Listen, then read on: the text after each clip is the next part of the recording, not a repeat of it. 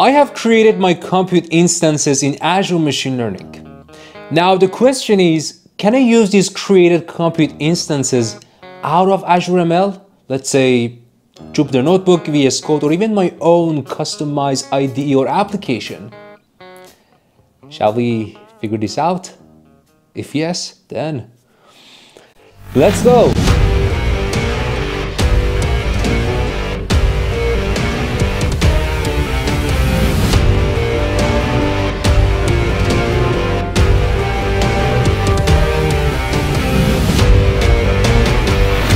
Hello everyone, this is MG. Hope you're doing great and welcome to another video which we're going to talk about how you can come up with your own customized application or IDE to be able to use them while you are attached to Azure Compute instances or Azure ML Compute instances.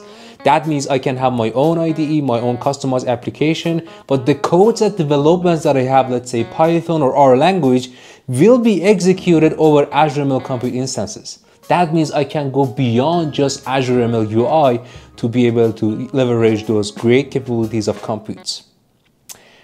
Let's check it out. Before we start, make sure you subscribe and hit the bell icon so you will get notified for the next video. Thank you. Alright, here I have logged into my Azure Machine Learning workspace, and I assume you're already familiar with this platform. I have created a ton of videos about different capabilities, applications of Azure ML for training, deploying models, so on and so forth. But here the part that I want to mainly focus on is compute instances, and I'm going to tell you why. So compute instances are certainly needed for creating and developing your codes and executing it, right? So the way that you create as of now, you just navigate to Azure Machine Learning Studio, and on the left side, you will see that there's a compute section here. So I have no computes. I'm going to create the first one. And there you go. I want to give it a name. Let's say MG test 01. The location is based on the place that I have created my Azure ML workspace. Here I can specify I want to go with GPU machine or CPU. Plus, if you're going to go with CPU here, which is my choice, you can see a variety of different options based on the number of cores, amount of RAM, storage, whether it's memory optimized or general purpose or disk optimized. And you can also see the specified price per hour.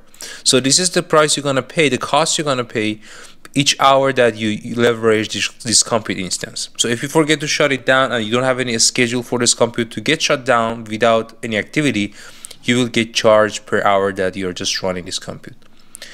Let's go with the default selected one here, 2 cores, 14 GB, and I go to advanced settings.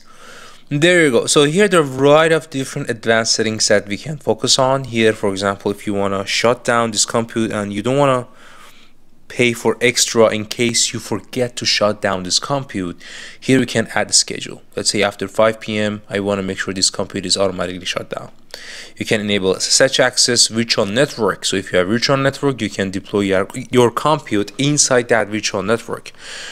As you know, you cannot share compute instances between multiple people in Azure Machine Learning. So this is the one I'm creating for myself, or if I'm admin, I can assign it to another user, but not multiple people. If you have a setup script, you can provision it here, sort of upload it in your local machine, or put down your command line here. As soon as you create your compute, this setup script is going to be executed. And assigning manage identity, this is going to give a sort of an ID to your compute instance, can access other Azure services for, let's say, authentication and permission perspective. And the part that I'm going to focus on here is adding application. So what does that mean? Now I'm creating this compute instance. Let's say here's a CPU machine.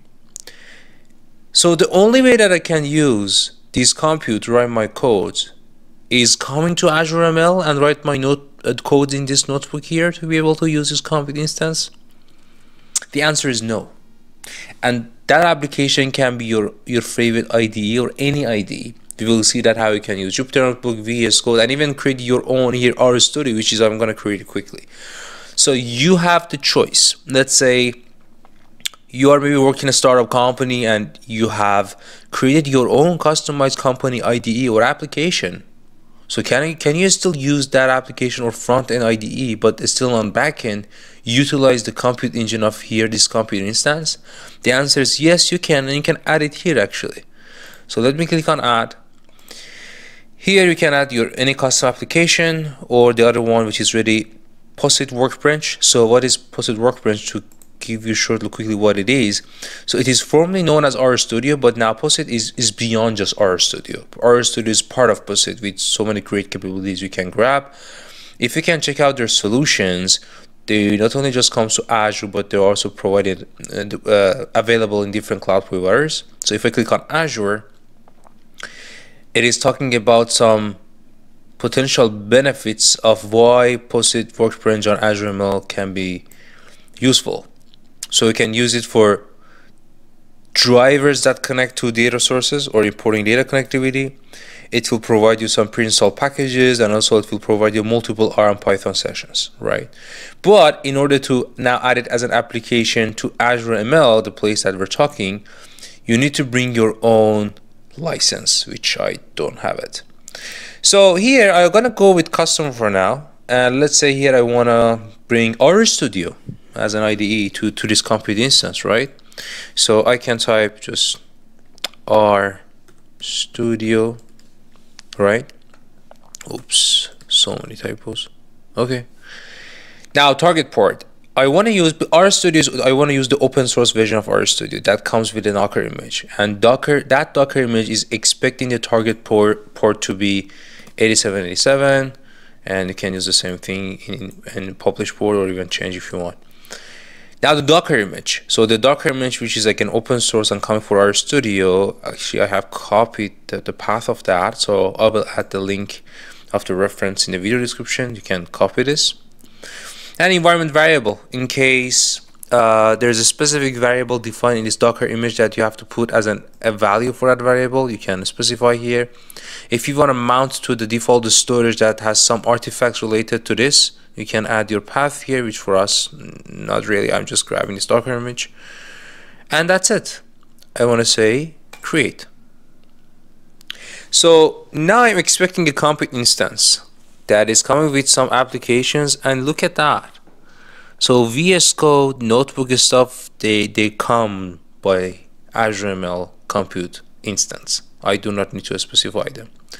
So that means if I click on VsCode, it will launch the VsCode IDE that I have in my local machine to run my codes, but using this compute instance out of this Azure ML UI. If I click on notebooks, it will use the Azure ML UI, which is a notebook here. And RStudio, this is the name I specified when I was just right now creating this custom application. So I'm expecting when I click on RStudio, it should open up RStudio for me, a separate IDE, but on backend, it is using this compute instance. So I'm gonna pause the recording and come back in just a couple of minutes. Right, I am back, and look at that. My compute is created successfully. It is running, and applications, wow, there's a list. The only one that I added is RStudio. So let's check that out. It can be your own, again, custom ID or application. So let me click on that. I hope it will be open to success. There you go. I have RStudio right now. Now I can start coding, but the code will be executed over Azure ML. But I'm no longer in Azure ML workspace or notebook, right? Perfect. Now getting back, this is not just the only application. Jupyter Lab, Jupyter Notebook, Code, Terminal, and Azure ML Notebook, these are the default one that comes with compute instance. So let's say if I click on Jupyter Notebook is one of the most popular IDEs that you can develop your interactive code, and there you go. Here I can have list of my notebooks, just upload ones and create a new one, and then let it run over the compute instance that I have here. And VsCode, if I click on it, it will launch my VsCode that I have installed in my local machine or laptop. And last one is terminal. You can have access to the terminal Ubuntu machine here, and it has so many packages already installed. For example, Git is already installed, so many data science packages already installed, so you don't need to have them installed again. And if you want to access to terminal, you have it as well. So that was a pretty short video, just talking about mainly that the fact you can have your own custom application. Here I use RStudio because I don't have any custom application, but that can be any custom application that you can make it a Docker image and have the port getting connected and upload it sort of to this compute instance to be able to run it.